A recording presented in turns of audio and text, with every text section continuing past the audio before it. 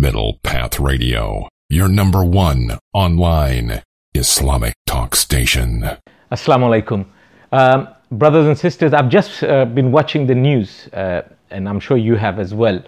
It's interesting that in Turkey there has been a coup d'etat, and obviously the military are claiming that they've taken over control of Turkey. And at the moment, Recep Erdogan is in an undisclosed place somewhere, and he's requesting the people of Turkey to resist the coup d'etat.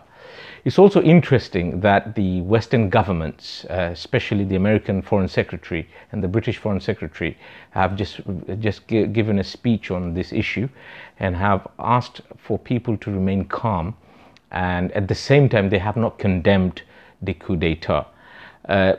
The point here is that the government of Erdogan was elected through a democratic means in Turkey. It's a well-established fact that he wasn't a dictator, but he was an appointed president, and the people of Turkey elected for him.